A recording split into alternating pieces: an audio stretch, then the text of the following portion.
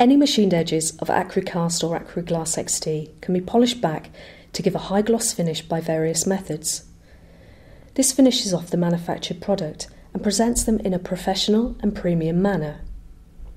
The most commonly used method is flame polishing, using a blowtorch to carefully heat up the cut edges to the point where they start to melt.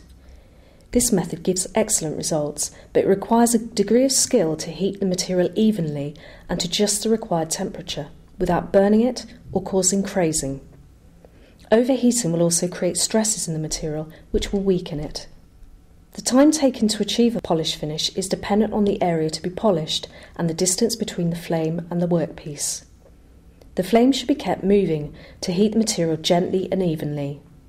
It's recommended that a practice run be carried out on scrap material before tackling a machined component. Mechanical polishing is also possible with either buffing or diamond polishing machines. With both processes, care must be taken to get the right combination of speed and quality so that overheating does not take place. Both these processes induce less stress than those already shown and achieve the highest quality edge. Diamond polishing is ideal for multiple stacks of components and provides an outstanding finish, as can be seen here.